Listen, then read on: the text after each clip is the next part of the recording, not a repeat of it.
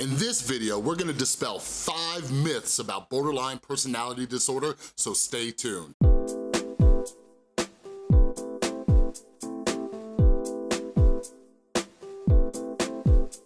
What is up, everybody? This is Chris from the Rewired Soul, where we talk about the problem, but focus on the solution. There is a huge problem with the stigma around borderline personality disorder, but there's also a lot of misconceptions and myths, as well as a lack of education about this personality disorder. And like, some people who struggle with BPD don't even realize some of the myths that they might be playing into. So do me a favor, please share this video on social media so it can help educate people with or without borderline personality disorder. Let's jump into this. Myth number 1, people with borderline personality disorder, all they do is manipulate and try to get attention. Well, this is a yes and a no, all right? So people with BPD, like I've covered in other videos, they do things that are fueled by these intense emotions that they get. So they might be trying to get your attention in a lot of different ways. Now, is this an intentional manipulation? Not always, but a lot of them are struggling with symptoms like self-harming behaviors, or they might lash out on you and all sorts of stuff. Well, part of the symptoms of this is that they're trying to get attention, but also when it comes to self-harming, I covered this in another video, is that sometimes they just can't deal with their emotions. So they're not trying to get it for attention. A lot of people with BPD, they actually don't like these behaviors and emotional outbursts that they have. Myth number 2, which is one of the biggest ones, only women have borderline personality disorder. This is not true at all.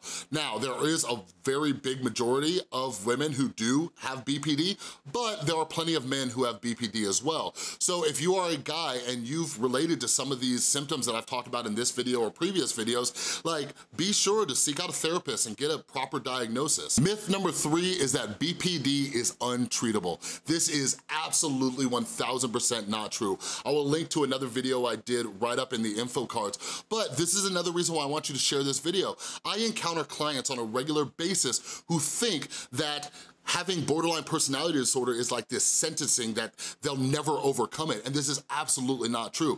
I've discussed about how I had a lot of the symptoms, and I live an incredible life today. So one of the best things you could do is get a therapist, all right? My channel is supported by BetterHelp Online Therapy, and they have licensed therapists who specialize in dialectical behavioral therapy, which has been scientifically proven to help reduce the symptoms of borderline personality disorder, all right? It is very cheap and affordable, so make sure you check out the description down below. But this is something that you can start moving towards, like, recovery and reduce your symptoms. Myth number 4 is that medications do not help with borderline personality disorder. This isn't true. I've actually had some comments on some of my videos about how medications don't help with BPD. Like, I think one of the reasons this myth is so prevalent is that people assume that a medication solves a certain diagnosis. It's not true. One of the difficult parts about even getting diagnosed with BPD is that there's so much overlap. People with BPD, they struggle with dysregulated moods, they struggle with depression, they struggle with anxiety. So medications can help. Anti-anxiety medications, mood stabilizers, antidepressants. Depending on what symptoms you have that are the greatest, you can get help through medications. I do highly recommend non-narcotic medications though, because one of the symptoms of BPD is substance abuse. So last but not least, myth number 5, people with borderline personality disorder are unbearable. This is not true. So if you are watching this and you're like, oh, I found out he or she has BPD, should I date them, right? Or if you're someone with BPD, you're wondering, should I date people? And I was thinking about dedicating a whole video to this. If you want to, leave a comment down below. But like, it's a yes and a no. Like, people with BPD, like I've mentioned, they can get treatment, they can get better, they can have their symptoms under control, they can find this balance. So even though they've been given this diagnosis, they're perfectly fine individuals. I'm going to bring a guest on my channel pretty soon who's been diagnosed with BPD, and she's great, she's awesome.